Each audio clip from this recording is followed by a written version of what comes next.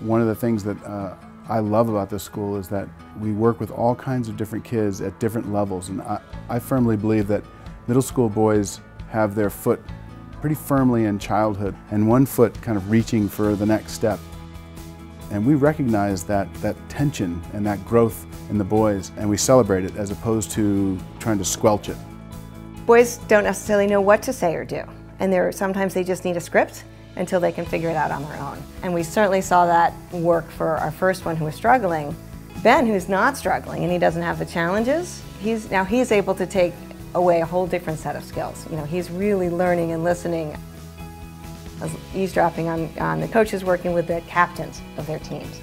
And they're really teaching them how to be captains. Like, they don't know unless someone tells them, and that's amazing.